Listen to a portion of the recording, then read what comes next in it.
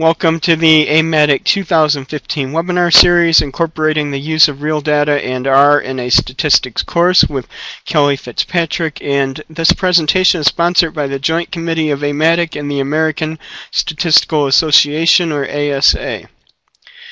AMATIC is the American Mathematical Association of two-year colleges, and our core value is building expertise and exhibiting leadership in the teaching and learning of mathematics, enhancing personal growth, and improving teaching methods and effectiveness as a personally initiated lifelong responsibility. And for more information, please visit our website at amatic.org. And please note that the views expressed by the presenter are not necessarily the views of AMATIC, and any commercial products mentioned by presenters are not endorsed by AMATIC. And WebAssign is proud to support the AMATIC webinar series. So now we're going to... Thank you, John, for the introduction. I'd like to thank John and Mary DeHart for inviting me to do this webinar today. And when the slides come up, we can start the presentation. I just want to introduce myself. I'm an assistant professor here at the County College of Morris, which is in Randolph, New Jersey, northern New Jersey. And I first was introduced to R when I was a graduate student at Columbia University. It was a program that they used really exclusively in three departments: the mathematics department, the economics department, and the statistics department. And that's really where I fell in love with using this software package. So I will start the presentation, and my contact information is below. It's kfitzpatrick@ccm.edu if you ever want to contact me after the webinar. This is a nice quote that I like to always start off with from Hal Varon, the chief economist of Google. He really makes a nice statement about how having the ability to analyze data and make sense of all of the information we are now overwhelmed with that we can really download off the internet, and being able to analyze that data and make sense of this data is an important skill set that a lot of our students really need, starting from the elementary level to the high school level and then to the college level. The department here at the County College of Morris has taken the initiative to integrate statistical software into most of our statistics courses here at the college. And we really feel that by having our students use software, it will enhance their education and it will prepare them for the real world and for future goals or educational goals that they have. This was an interesting idea from Thomas Edison that he talked about in 1913. When the motion picture was introduced, he really thought that that was going to change the traditional classroom setting, as far as having a professor lecturing up at the board and the students sitting in their chairs listening to the lecture. But that really didn't happen. We still today do the traditional lecture, the professor up at the board, the students sitting and listening. And we really ask ourselves, this time around, will technology change the classroom, and will our students learn more by introducing technology into the classroom? I first want to talk about 5 reasons, or there's actually multiple reasons why to use R, and I want to go over those first. Then I'll go over how to download and install R, and then I will go over projects that I like to introduce to my class. These are the top 5 reasons why I personally like to use R over other software packages such as Excel, Minitab, and I've never really used SAS or other packages, but I've used Excel and Minitab. The reason why R is so powerful is that you can control a large data set with one identifier. You have full control over formatting and design. It's open source code. It brings numbers and concepts to life for the students, and computer programming is actually a desired skill set. So when you open up the R console for the first time, it's a prompt and a command line, and you will actually type code into the command line. Because I do teach at the two-year college and the level of the students is at the two-year college, I don't ever expect my students to produce the code themselves. I actually always give them the code for the projects, and then they always need to edit the code in a few places, or I will just give them the code and they just practice typing it into the console to see the results they get. Maybe if you're at a four-year university, that's when I would expect the students to maybe have some skill sets where they would actually produce the code and the programming on their own. To download R or to go to R, the web address is below, www.r/project.org. 3 fiscal reasons to use R is that it's actually free for the students to download, it's free for the professors to download, it's free for the college to implement. Just one thing, if you do download R in a classroom setting, it cannot be pushed from the back end to the front. It actually has to be installed locally on each machine in the classroom.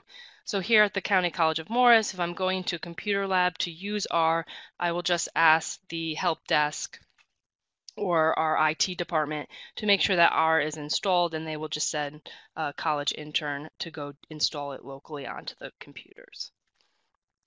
Does anyone have any questions so far? I think these fiscal reasons are very important, and I've even heard other colleges, have stopped using Minitab or other programs that actually require fees, upgrade fees, where R is free. So that's a huge advantage. So if students need to work on projects at home, they're able to do that because the software is free. My class sessions are either an hour long or an hour and 15 minutes long. And they meet either, the ones that have computer components in them are actually 4-credit classes. Sometimes those usually meet 3 times a week for an hour.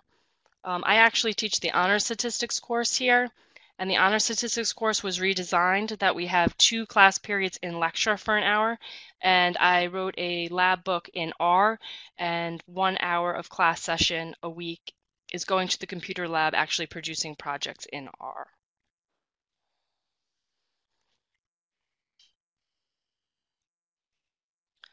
We actually had Siemens Healthcare Diagnostics come to campus this past semester, and these are 3 reasons why they stated they actually use R when they're doing research and development. R has less reporting requirements to the FDA. Analysis is easily reproducible in R, and R is actually faster when analyzing data.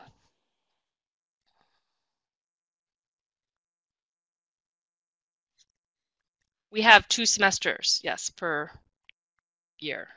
Fall and spring semester. That's our semester system, someone was asking. These are resources for training in R. I actually picked up a textbook. I think that's one of the best ways if you've never programmed in R or haven't used the software. I would recommend picking up a book.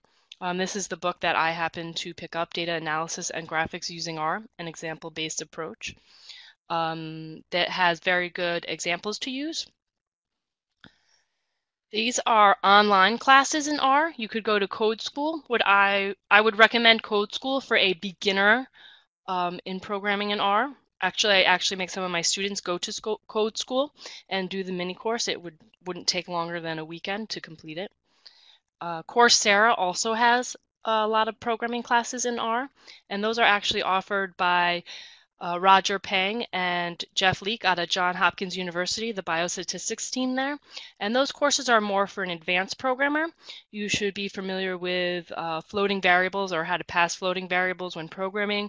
And you should be familiar with, let's say, nested for loops and statements like that. But actually, the Coursera course that they offer is very, very well done. R actually also has built-in tutorials for help and built-in manuals for help. You would just go to the help icon and download those manuals for help. This is what it looks like when you go to www.r/project.org. This is the initial homepage, and I circled in red where you need to click. So I found these pages, there's a lot of writing on them, and it may not be so clear where you need to actually click. So you would click on Download R, which I highlighted on this slide. Then actually a lot of countries contribute to this software, and you would just scroll down to United States of America, and select one of these colleges, and you would just be pulling data, I guess, from these colleges. I actually just select Berkeley or UCLA is fine. I usually just select one of the top ones. Actually, it's interesting too. If you take one, I took the Coursera course through R, and it's really interesting to see who else is in your class because the discussion board is full of people. But it's not just full of people from the United States. It's a very interesting experience because there are people from around the entire world taking these courses. You will see contributions from Russia, China, India, France. So R is very, very popular throughout the world. Then you would hit download R, whether you're downloading to a Mac, a Linux system, or Windows. So select one of those three choices. And then you would hit install R for the first time, which I've highlighted. And then I think from there you pretty much could walk through the steps clicking next, next, next. So I'd like everyone to write down and pick 5 numbers between 1 to 100. So take a few seconds to do that. Maybe you can write them into the chat room.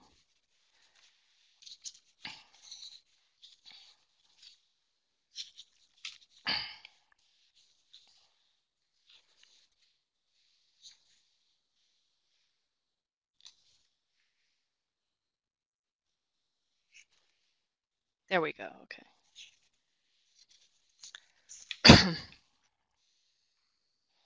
I'll wait till everyone has typed in their numbers. It's always interesting to see how people type them in sets, whether you list them from high to low or not. Usually if I pick 5 numbers, I'm going to pick 3, 10, 24, 29, and 33. So John, do we want to ask the first survey question? I'm really interested to know, did anyone select the birthday or age? And I think we have that on a... So if you could answer yes or no, and you don't have to hit select, just move your cursor over the yes, no, or no vote. So we have 19 participants, 17 people. Okay, there, I think that's everyone answering. Okay, so 80% of you said no, and 19% said yes. Okay, can we go to the next poll question? Did anyone select a lucky number? My lucky number happens to be 33, so I always select that number whenever I'm asked to pick random numbers. So again, it's 76 no, 23 yes. And can we ask the next question? Did anyone select the sports player's number, their team number if they played sports?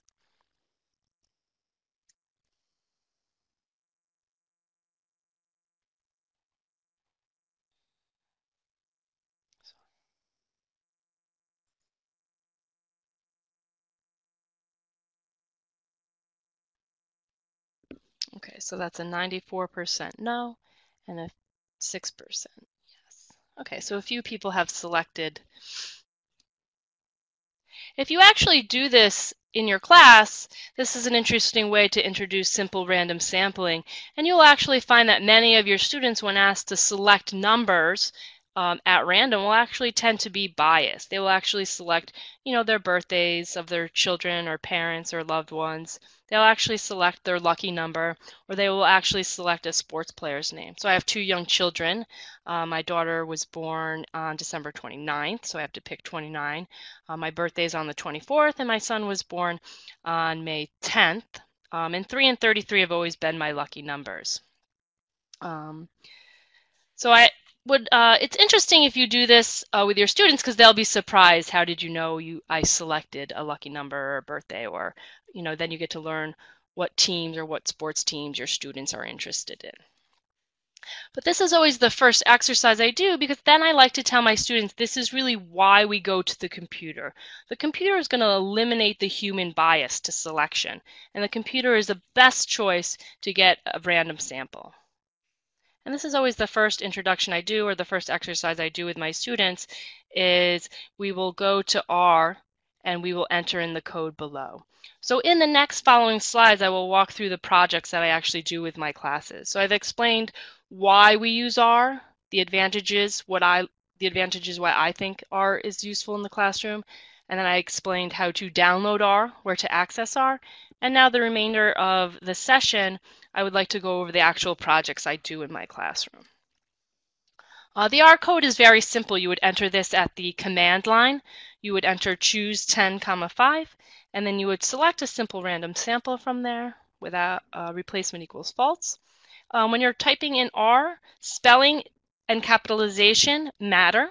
So false and true always need to be capitalized. Sometimes in R you will need to download from the library. I always here you'll see the code says library G tools. And what that actually is doing, you can think of it as the computer is going or taking a book out of the library. And the reason why I need to do that or run that line of code that says library G tools is because I'm running the function combinations. And combinations is in that book at the library. That's how I always explain it to my classes.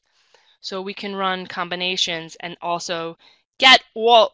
So you have to be careful too with the size limitation. So if you run, here I limited the sample size to 20 now, and I'm only selecting 5 numbers from 20. And that will give you all the combinations. And that's a nice thing to do to show your students all the combinations of possible outcomes. So let's go to the next survey question. In the movie Moneyball, does anyone remember what the key statistic was to determine a player's value? So I'm going to select that survey question and see if you remember what the answer is, if anyone is a fan of the movie Moneyball.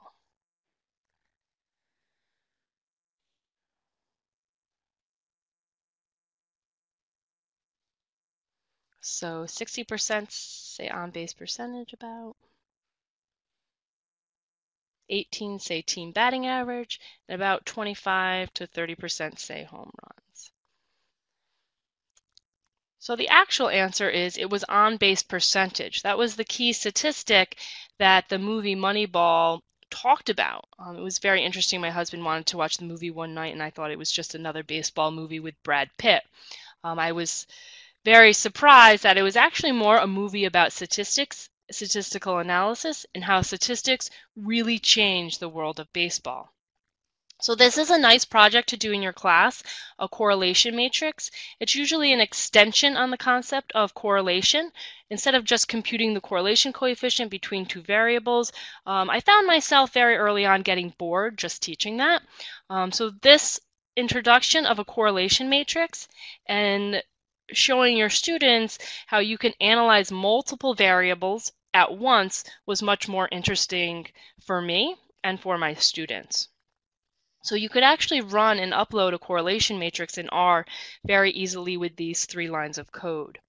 The first line of code is data. Data is what I'm actually calling the information that I've uploaded into R. And I'm reading a CSV file, and you would just type in the path of the file that I've actually stored the baseball data in. If anyone ever wants access to these files, just email me and I'm more than happy to share those files with you. The next line of code you would run, again, the naming function is before the less than sign. So you could really name that information anything. Then I name it baseball correlation matrix, and COR is the function that I'm using. And I'm taking the data in columns 2 to 8. And the reason why I'd exclude 1 from that is because 1 is the information of the names, winning percentage, team batting average, on-base percentage. And I actually, then you would get non-numeric, and you would get an error in R if you were trying to run a correlation matrix on non-numeric data. So that's why I have to take the data from 2 to 8. And then actually you can export this file very easily in R with the write function. So I use write.csv. The baseball correlation matrix, that's where this matrix is stored in R, and I could just export that to the file path that I choose.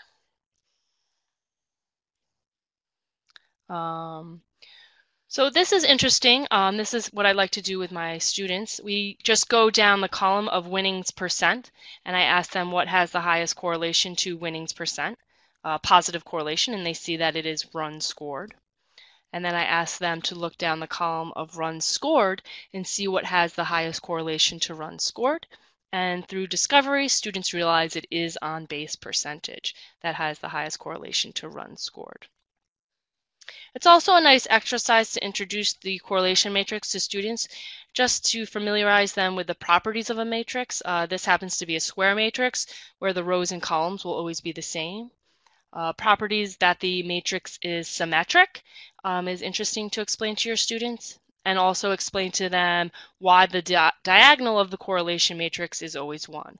So those lead to some nice discussion, even though we don't do matrix mathematics in the statistics courses, and it's not a requirement. I think it's just a nice way to display information with multiple variables.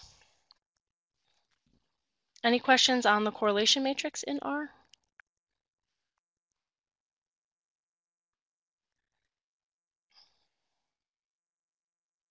There's actually a really nice web page from a Harvard professor. If you just Google math movies, you can see that the link will go to this professor's webpage, and he actually has some nice clips from the movie Moneyball. And he has actually a really nice archive of math movies that he has permission to use. Now I wanted to look at how to do graphs in R. This is a simple stem and leaf plot. The title is Snowfall in New York City from 1990 to 2013. And this is how you would enter information in R. It's just data equals, you need the C there. The C stands for combine or concatenate data. And this is entering the data in R. You could either enter it this way, or you can enter it and upload it, like I showed you through the read.csv format. And you just simply type stem data and scale equals 2, and you will get the stem and leaf plot. The data for snowfall is actually from the National Weather Service. The National Weather Service actually provides a lot of nice data and free information for weather in New York City. It has snowfall, it has temperatures in New York City, it has temperatures for New Year's Eve, it has temperatures for all the holidays. Oh, thank you, John, for the link. That is the link to the Harvard professor's webpage. It's very, very nice. Graphs in R. This is the first line of code. I want to just go over this with you. R is one of the only, has a great graphing capabilities, which makes it superior than its competitors, I would say. That's one of the huge advantages of using R, is the graphing capabilities are amazing. The first thing I wrote is par, which partitions the graphing console. And here I partitioned it into having 2 rows and 2 columns. And you could do, I do normality plots, and I do like 12 by 2 or 12 by 12, and do little quizzes for my students. The next line of code is histogram, and you just enter the data, which is the snowfall from New York City, which I call data. Again, this is an example of where you're controlling data with one identifier. Here I just did breaks equals 10, and then you could do the probability distribution where you just say prop equals capital true, and that's the next graph. The box plot is the next graph, and you can see I said main equals title, which will put in the title Snowfall in New York City from 1990 to 2013. And you can change horizontal equals true, which changes it just from a horizontal display. I think it defaults to the vertical display, the box and whisker plots. And the next plot, which you sometimes have to play around with the x-axis, is the strip chart that will actually give you the dot plots. And you sometimes have to do a little formatting with that as far as the x-axis.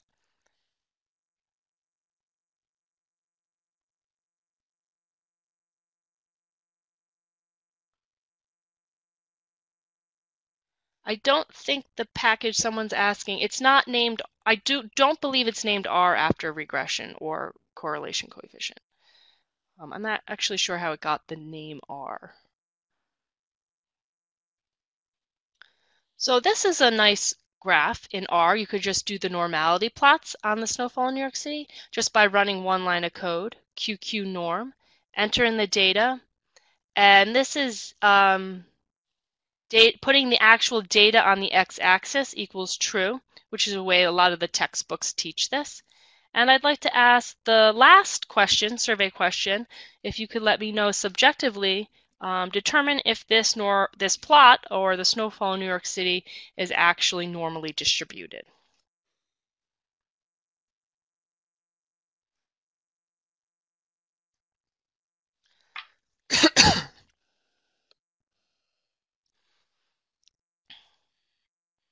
And I always really tend not to like to ask my students the subjective analysis for normality, because sometimes they really have trouble visualizing whether the data points do or do not fall in a nice straight line.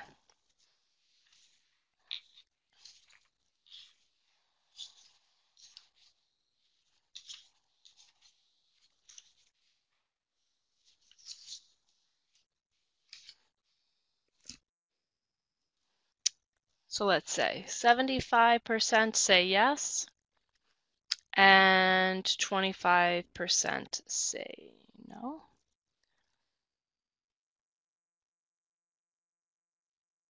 Okay, thank you, John. So really maybe some of the questions you're asking yourself when you're looking at this plot is the point to the far right an outlier or not? Is that far enough away from the right to be an outlier or to cause the distribution to be non-normal? Maybe some of you are looking at and saying in the middle or slightly to the left, there may be some curvature in the data. And this really is one of the advantages to R. A lot of the data analysis packages out there will produce this as the normality plot. I actually like to write my own code for the normality plots because I like to add more of the objective analysis and looking at the correlation coefficients between the data and the normal scores. I can add the Shapiro ratio, and I can actually get the length or how many observations there are. So let's take a look at that. And who's right or wrong, actually it's dependent. So I guess everybody gets this one right because the actual answer is, well, it depends on what we set alpha to be. This is a great example where it does depend if we set alpha to be 10%, 5%, or 1%.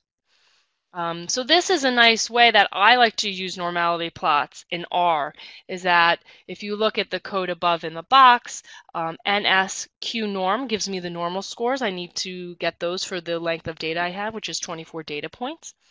Then I'm going to run the correlation between the actual data and the normal scores. And I really stress to my students the importance of mapping this data or doing the mapping properly. It's one of the key words in the second line of code is the word sort. Leaving that word out will actually change the results drastically. And sometimes that's a very good test question. I will show them this code. I will show them the graph. And the error with the code and the error with the graph is that I didn't do the mapping properly. I haven't sorted the data from low to high to map it properly with the normal scores, which are, range from -2 to +2 in this case, or sometimes -3 to +3. It leads to a really good test question, I think. How would you test your students using R or the software? And then here I actually draw the plot of the sorted data and the normal scores. And then I add the 3 lines of text to this data. So this is the advantage of R. I don't think Excel or I'm not sure if Minitab can easily add this information to the graph, but I think R provides a nice, easy way to do that.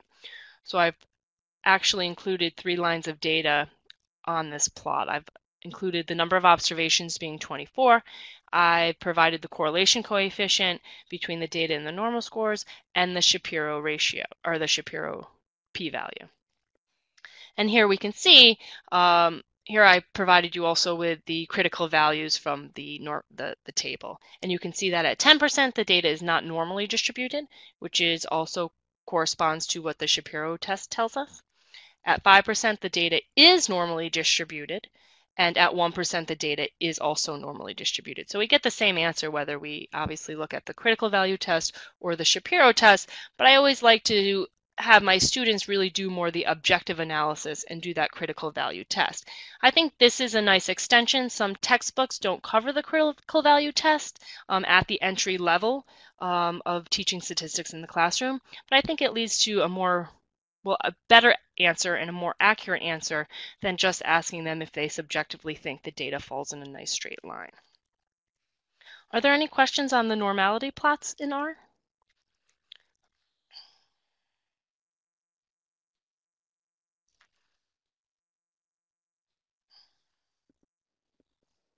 Okay.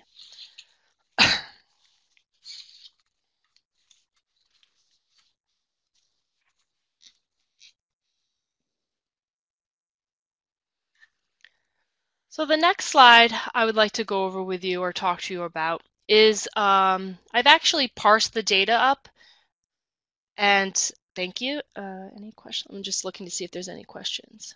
Okay. This is interesting. Again, I've downloaded real data. If you actually take the time to read the report from the American Statistics Association, the GAZE report, I actually read it. I've read it several times. It offers a lot of great advice for teaching statistics. They have 6 main recommendations, and this conversation or this webinar really covers 2 of those main topics. The first one being to use real data in your classrooms. My students were here in New Jersey, so they find it interesting to look at information from New York City. They also suggested, or the GAZE report also recommended, to use technology in the classroom. So of the 6 main recommendations, this presentation highlights or covers 2 of those recommendations. Again, to use real data in your classrooms and to use technology in your classrooms. So just looking at these 3 different plots in R, which can be run very quickly, you can see that the snowfall from 1869 to 2012 is actually not normally distributed. That outlier is actually far enough away from the rest of the observations to make it not normally distributed at a 10, 5, and 1% level of significance. If we look at just the data from 1990 to 1999, we can see that it's clearly not normally distributed, and maybe students would get this answer more correct if they were asked to subjectively interpret the data. And then if we look at the data from year 2000 to year 2012, we can see that yes, in fact, the data is normally distributed. So it's nice to say or to tell your students, just because you look at a particular data set, it doesn't mean that if you look at different genres or different time periods, you're going to get the same answer. So I think it's nice for them to see that. That's why when you become more of an expert in your field of study, you have to constantly be running the analysis, because over time periods things change. Correlations and relationships change over time. Distributions change over time. And I think it leads to a nice discussion as maybe why do things change over time? And to look at different time periods. The point of interest here is actually the snowfall in 1995 was the year that we had the most snowfall in New York City, and we had about 76 inches of snow. So some of your students would actually be born in 1995. So again, it's relating the information and data back to your student, and then they'll be more interested in your lectures.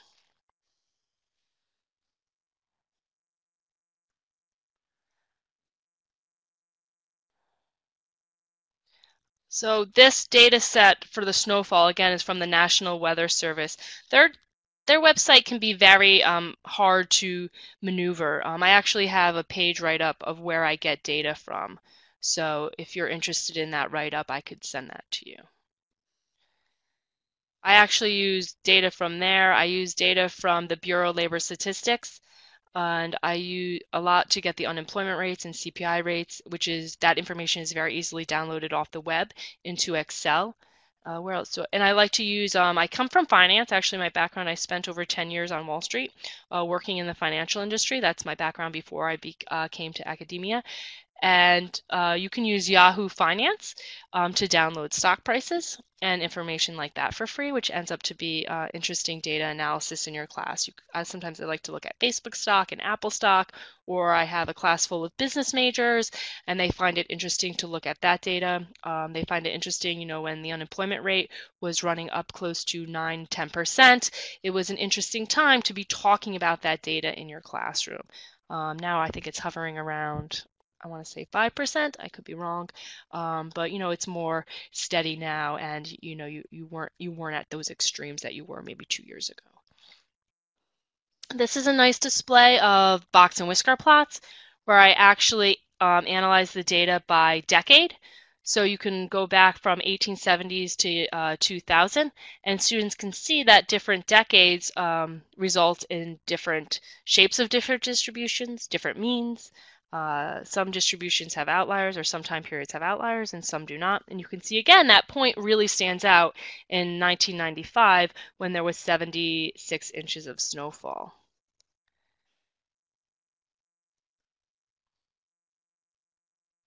Oh, so someone was talking about, let's go back one. How would you determine visually that the left graph is not normally distributed? I actually looked up the critical values on the chart. So I actually looked up and compared the critical value of 0.9818 to the critical values on the table. And so that's how I determined it. I didn't determine it visually.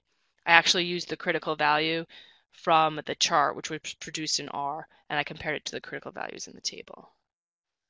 So you can't really determine it visually. You have to do the comparison with the table. I hope that answers your question. That's why I like to give the students the critical value, because on the test you would probably get, answers that, yes, this is normally distributed. It's sometimes hard to make that subjective analysis. And I found myself not liking that on the test where, right, sometimes subjectively you could really answer either way if your eye isn't really trained in actually reading normality plots or in the data or information that you're looking at.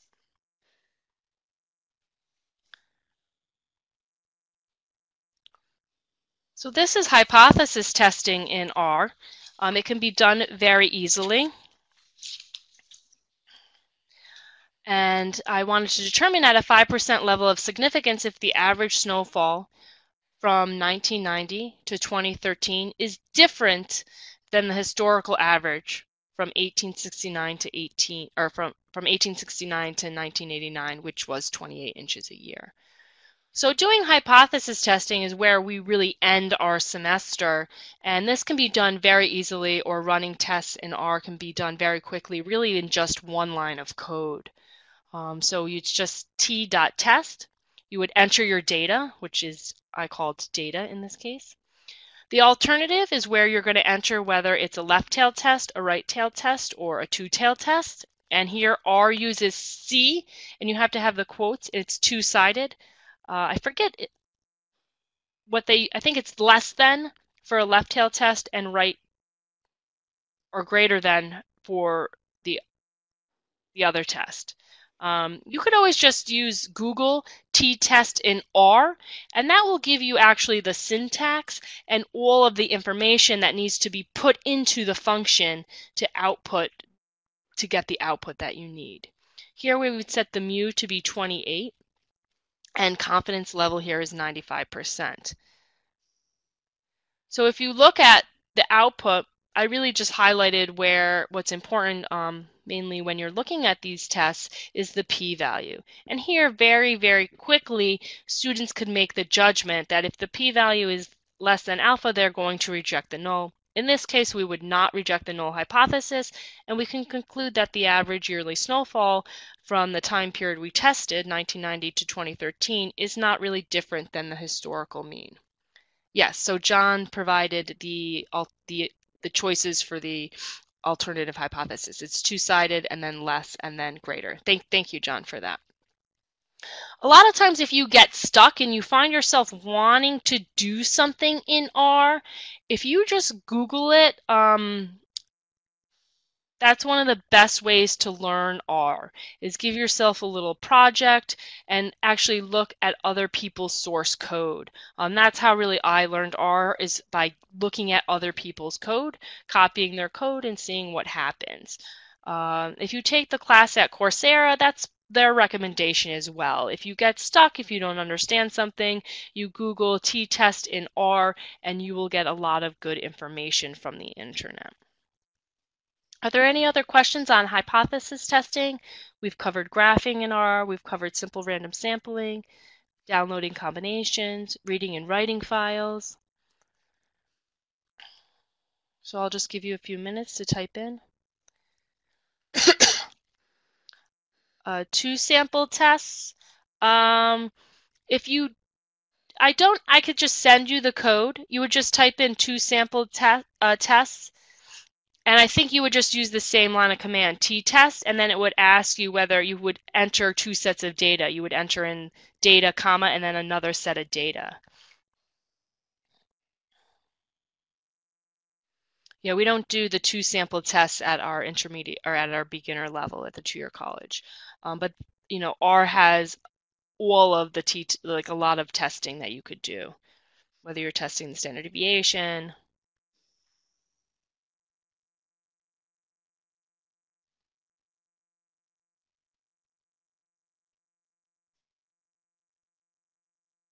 Okay, so I'll go on to the last slide. This is a nice project. This is a simulate. Let's just see if there's one. Is the package R? Yes, I do use R at the basic level. And I always give them the code. That's the important thing, though. I never make my students produce this code by themselves. So I would go over, say, the t-tests in class, and then maybe give them give them the code, explain how to input all the variables into the code, and then I would give them a small project where they would have to change the input variables. But again, at the 2-year college and at the entry level, I would not expect the students to come up with the code themselves. We don't cover resampling now. I also have other professors at the county college who are now on board with using R, and they are actually, you start off slow. My recommendation would be doing 1 or 2 projects a semester, and then as you build your experience working with R and working with the students, there is going to be, a frustrating period on your time because as you're growing and learning, but your students are also growing and learning too at the same time. But you just have to be patient with yourself and also patient with the students. And I've been doing this probably for 5 years now, and now I've built up a portfolio of projects that I'm able to do with my class. And John provided us, t-test, that's right. You would enter, like I said, you would enter the X data set, and then you would enter the Y values as for the second data set. But it defaults to Y as null in this case because I've only entered 1 data set. R is a great place to do simulations and introduce simulations to your students. So this is the next slide is the classic textbook simulation of tossing a coin 3 times and actually analyzing the output. So here I've included the theoretical probabilities, excuse me, and the theoretical frequencies. But obviously it's nice for students to see that theoretically it says I would get the probability of 0 would mean I'm getting no heads in this case 12.5 times, and that could never happen. When we look at the simulated frequencies, we see that we can never get a 0.5. So it's interesting to compare theoretically what I'm supposed to get against what the simulated frequency has done. And if anyone wants the code for this simulation, I actually used binary random sampling between zeros and ones. 0 represented the tail. 1 represented the head, and then I added up that column of outcomes, and that was very easy to do in R using binary code to represent this simulation of heads, tails. And here I put in the red lines to represent where the theoretical frequencies are, or the theoretical probabilities in the second graph. And you could see and compare graphically where your theoretical values are versus your simulated frequencies. And you can see that sometimes you're going to be over and sometimes you're going to be under. So right, they're never all going to be over and they're never all going to be under. So I think that's interesting to explain to your class. I make them run this for 100 trials, and then I give them the code and they have to edit the code. So they would rerun the simulation for 500 trials and they would do the same comparison. They would compare the theoretical frequencies against the simulated frequencies and the empirical probabilities. And then they would do the same thing at 1,000 trials, and they would do the comparison. And then they would really have to talk about which simulation was closest to the theoretical frequencies or the theoretical probabilities. So it's a nice exercise to do in the computer lab, or it's a nice exercise to do as a take-home project. But I think it's nice to introduce students at the beginner level or the introductory level to simulations in statistical analysis. Yes, so someone asked about feedback. I can also provide you with my feedback. I'm actually now keeping a list of my students' comments on my SOR reports about how they actually really enjoyed using R in class. And some of them have actually, so I had a student in my honor statistics class went on to Rutgers, a four-year college in New Jersey, and then he had to use SAS. But having experience using R or programming at the two-year college really helped him when he went on and moved to the four-year college. So a lot of our students do transfer to really good four-year universities, and I feel having the experience programming, working with software, and working with the computer helps them when they go on to the next level. I have feedback, actually, it's also interesting from all different majors. So from nursing majors, from computer science majors, from business majors, from liberal arts majors. I find that no matter what their majors are, they all enjoy working with the programs. Because a lot of my examples I try to vary between, business analysis, weather analysis or simulation. There really is something for everyone, or sports statistics. The next question is, I think everyone can read the questions. So, does it matter? Students always like to ask that question. Does it matter whether I have one coin and I toss it 3 times and look at the outcome, or if I have 3 different coins and I toss it once? So it doesn't specify between the two scenarios. But the outcome and the way it's looked in the binary outcome, I would say you have one, well, it doesn't matter, I would say, would be my answer. Right? Because your one trial is the flip of 3 outcomes, whether that be one coin tossed 3 times or 3 coins tossed once.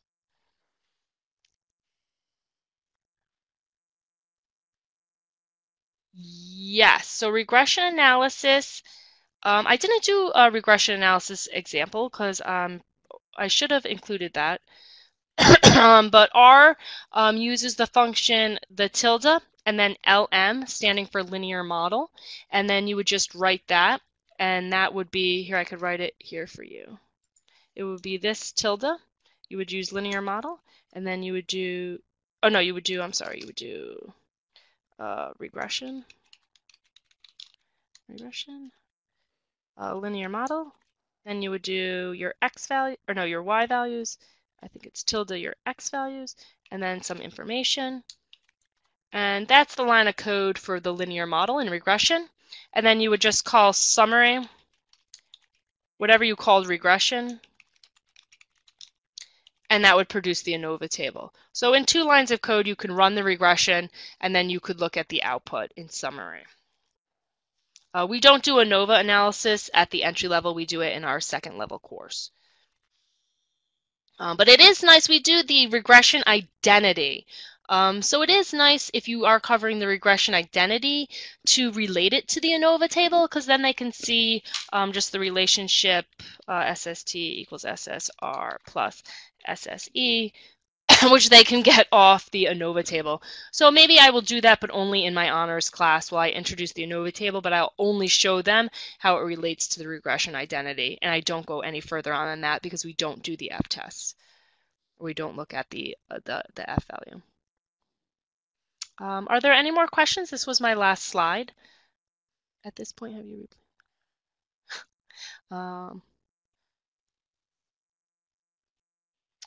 Yeah, actually, I don't use the graphing calculator at all in any of my classes. It's not a requirement, and I don't teach the graphing calculator. The way our classrooms are designed here at the County College of Morris is we have a nice podium with a computer on it, and all of our classrooms have the podium and R installed on it. So when I'm lecturing, I can bring up R simultaneously with them, and some of them have R on their laptops in class, or I use R in the computer lab. So I actually don't use the graphing calculator. I actually found for myself that I only used the graphing calculator when I was in college and in graduate school.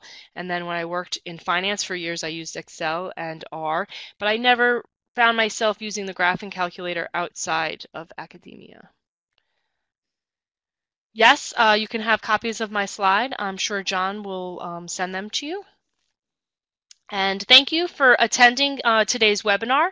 And I will just stay on for the remainder of the time we have if anyone has any questions or comments. If anyone wants any of my data sets or any of this information, just please let me know.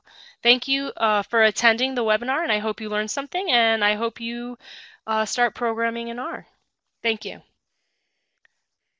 Right, well, thanks again, Kelly. If all of you want to thank Kelly in the chat room, that would be great. And I see there's a couple more questions, but I think that we'll go through these ending slides here so that everyone can have the survey link and whatnot as well. So thanks for participating in today's AMATIC webinar. And if you'd like to support future AMATIC webinars, please consider becoming a member of AMATIC at bit.ly/join-AMATIC. And please remember to like us on Facebook at facebook.com/AMATIC. And recordings of past AMATIC webinars can be found at bit.ly/AMATIC-webinars, and it typically takes 1 to 2 weeks to produce and upload webinars to this archive, so that will include today's webinar as well. And please take 2 minutes to evaluate the webinar content in the presenter at bit.ly/AMATIC30. And you can click right on the screen there to do that. And if you need email confirmation of your participation in this webinar, please fill in the optional section at the end of the evaluation. So that's all that I have, but I want to give Kelly a minute or two here to go back and answer the questions that may have come up. So when someone asked in finance if I use statistics, I actually did a lot of value at risk calculations, which is interesting for Lehman Brothers, who no longer exists. So the value at risk calculations, really, we were looking at distributions, and a lot of times in finance, and when we do analysis, we assume a normal distribution.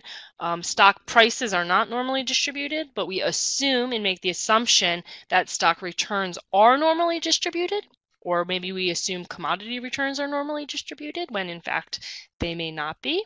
And when we did value at risk analysis, we were looking at determining at that lower tail, or at that 5% in that lower tail, what would the loss be to the firm. So that did require statistical analysis to really come up with a number of, if this is our portfolio, potentially how much could we lose, or how much are we in danger of losing. Are there any other questions? And sometimes I would have to run statistical analysis for margin requirements.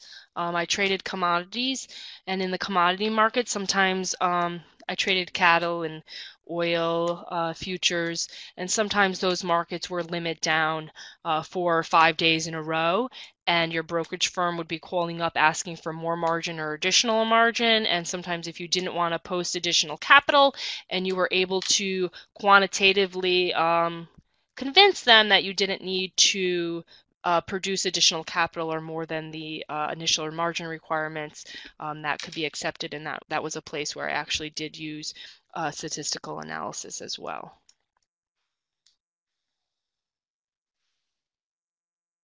And a lot of times if you see how margin requirements are computed or calculated, you could just use some quick statistics to figure out how those requirements are determined.